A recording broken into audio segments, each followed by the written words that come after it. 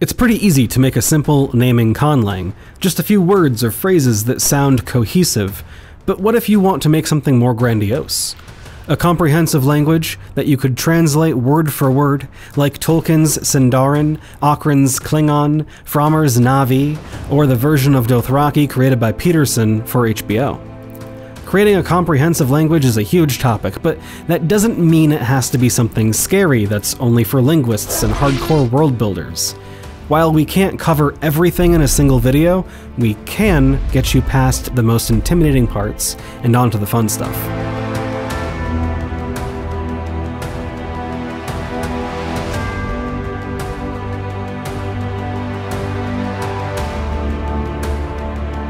To create a comprehensive language, you'll need to decide a few fundamental elements: phonetics, root words, and grammar.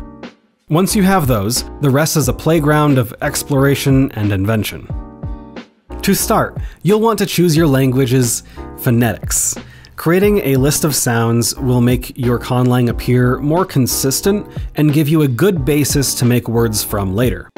It's helpful to break out the International Phonetic Alphabet again to figure out what sounds you want to use. This may look a bit daunting, but you don't have to dig into the distinctions between phonemics, phonetics, and all that jazz. To keep it simple, you can just use the audio table in the references down below for inspiration. As you select your sounds, create a phonetic inventory for your language, a grid showing the sounds in use. You can check out the charts in other languages for inspiration. That can help replicate the sound of another language, or just show you what sounds are commonly used together. Note though that it's best to start small when choosing your sounds. You only need a few to move on to the next step, and you can always add more as your language grows. Once you have your sounds, it's time to create a few root words. Exactly what they mean will be dependent on the people's culture. For example, a forest-dwelling people might have words like she, cut, and tree. This is as easy as assembling sounds in an order you like. Just make sure you have a healthy mix of nouns and verbs. Can't forget those verbs, since all those nouns need something to do. You'll need enough words to complete a simple sentence like, she cut trees, which contains a subject, verb, and object. These are the building blocks for communication in every existing language, but they aren't always in that order. Another common variant is subject, object, verb, like in Japanese or Latin, but there are more than just those two. Some languages change their verbs depending on the subject. This is called conjugation. Traditionally, we break this down into the 3 point of views, and each one has a singular form and a plural form. Your verbs might change for each form, like many verbs in Spanish do, or they might not, like some words in English. Let's take our verb dufa, for example.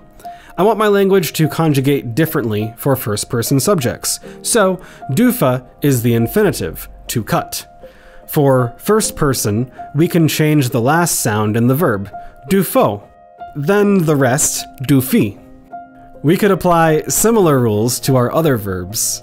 If our rules don't end up sounding right though, we could return to the drawing board or create irregular verbs, which is super common. Many languages, like Spanish, will alter their conjugations to show when the verb happens, but others use modifiers to show tenses instead. English tends to use a mix of these two, altering conjugation for the past tense while adding modifiers for the future. When it comes to conjugation, you can make your language as simple or complicated as you like. It adds a lot of complexity, but isn't really required. After all, the world's second most spoken language doesn't conjugate anything. Like with any other part of this process, there's no strictly right or wrong answer. Just look at English.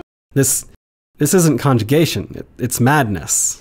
Once you've established some rules for sounds, grammar, and syntax, you can start developing more of your lexicon. Create some root words, and from those, form new terms by compounding them. Not every language uses compounding words, but it's an easy way to start building your lexicon. Remember that languages are part of a living world and change with time. As your conlang grows, consider what other languages it might have come into contact with and adopted words from. Idioms and expressions are also a great way to flex our world-building muscles. They're the direct result of the people's culture, things they encounter often, care a great deal about, or just find funny.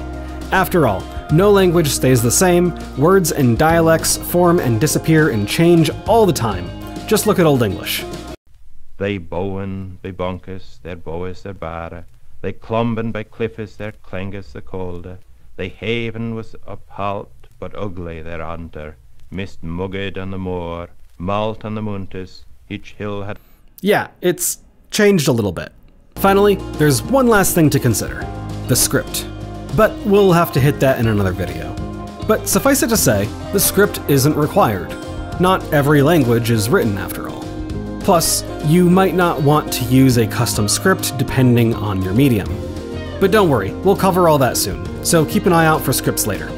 For now though, focus on building your phonetic inventory, lexicon, and language rules. Don't forget about the world building though. The best conlangs reflect the places and cultures they're born from. Thanks for watching.